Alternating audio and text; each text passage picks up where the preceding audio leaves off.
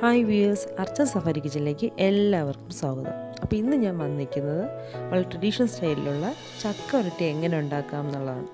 അപ്പോൾ അതിനായിട്ട് ഞാൻ ഇവിടെ 3/4 കിലോ വരിക്കച്ചക്ക അരച്ചെടുത്തത്, 3/4 കിലോ ശർക്കര പാനി അരിച്ചെടുത്തത്, 1/2 ടീസ്പൂൺ ഏലക്കപ്പൊടി, പിന്നെ നെയ്യ്, ഇത്രയാണ് നമുക്കിതിനായിട്ട് ആവശ്യമുള്ളത്. ഇനി നമുക്കൊരു പാൻ അടുപ്പത്ത് വെച്ച് അതിനകത്തേക്ക് 2.5 ടേബിൾ സ്പൂൺ നെയ്യ് ഒഴിച്ച് ചൂടാക്കിയെടുക്കാം.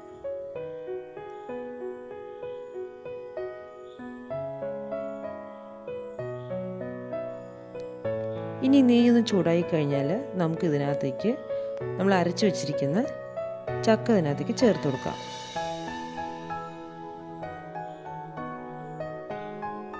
ഇനി നമുക്ക് നെയ്ക്കകത്തിട്ട് ഇത് കുറച്ച് നേരം നന്നായിട്ടൊന്ന് വരട്ടിയെടുക്കണം.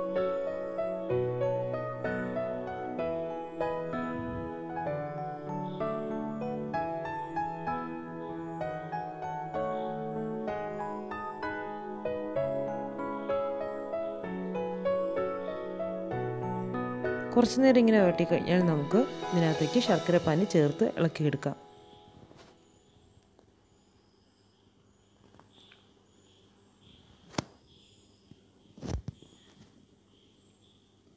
ഇനി ശർക്കര പാനി ചേർത്ത് കഴിഞ്ഞാൽ നമുക്ക് ഇത് നന്നായിട്ട് വരട്ടി കിട്ടുന്നത് വരെ ഇതിങ്ങനെ ഇളക്കിക്കൊണ്ടേയിരിക്കണം.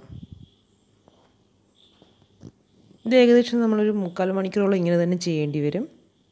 അപ്പോൾ നമുക്ക് ചക്കയുടെ സീസണിൽ അധികം വരുന്ന ചക്കയൊന്നും കളയാതെ ഇതുപോലെ ചക്ക വരട്ടി ഉണ്ടാക്കി കഴിഞ്ഞാൽ ചക്കയുടെ സീസൺ കഴിഞ്ഞാലും നമുക്ക് ഇത് വെച്ച് ഒത്തിരി റെസിപ്പീസ് നമുക്ക് ഉണ്ടാക്കാൻ പറ്റും. ചക്ക കൊണ്ട് അട ഉണ്ടാക്കാം, അല്ലെങ്കിൽ ഇത് വെച്ചിട്ട് നമുക്ക് ചക്ക ഉണ്ണിയപ്പം ഉണ്ടാക്കാം, ഇത് നമുക്ക് വെച്ചിട്ട് ചക്ക പ്രഥമൻ ഉണ്ടാക്കാം. ഇത് വെച്ചിട്ട് ചക്ക പ്രഥമൻ ഉണ്ടാക്കാൻ വളരെ എളുപ്പമാണ്. കാരണം നമ്മൾ നെയ്യിലും ശർക്കരയൊക്കെ ചേർത്ത് വരട്ടിയെടുത്ത് വയ്ക്കുന്നതുകൊണ്ട് തന്നെ പെട്ടെന്നൊന്ന് പായസം ഉണ്ടാക്കണമെന്നുണ്ടെങ്കിൽ ഇതിനകത്തേക്ക് ആവശ്യത്തിനുള്ള തേങ്ങാപ്പാൽ ചേർത്ത് കുറച്ച് അണ്ടിപ്പരിപ്പും മുന്തിരിയും കൊണ്ട് നെയ്യിൽ വറുത്ത് ചേർത്ത് കഴിഞ്ഞാൽ രുചികരമായ ചക്കപ്രഥമൻ ഉടനടി തന്നെ നമുക്ക് തയ്യാറാക്കിയെടുക്കാം.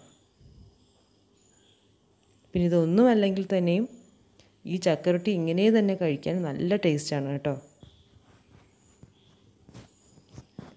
ഇനി നമുക്കിതിനകത്തേക്ക് 1/2 ടീസ്പൂൺ ഏലക്കപ്പൊടിയാണ് ചേർത്ത് കൊടുക്കാനുള്ളത്.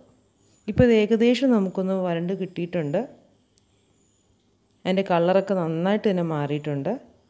അപ്പോൾ നമുക്ക് കുറച്ച് നേരം കൂടി ഇത് ഇങ്ങനെ തന്നെ ഒന്ന് വരട്ടിയെടുക്കാം.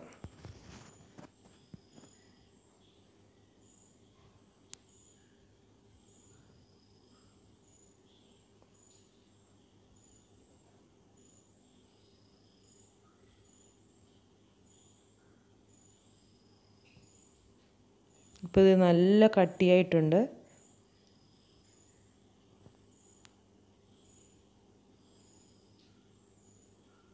കണ്ട് നമ്മളിത് തവിയിലെടുത്താലും വളരെ പതുക്കെയാണ് താഴെ വീഴുന്നത്. അത്രയ്ക്കും നല്ല കട്ടിയായിട്ടുണ്ട്, കണ്ടല്ലോ അല്ലേ.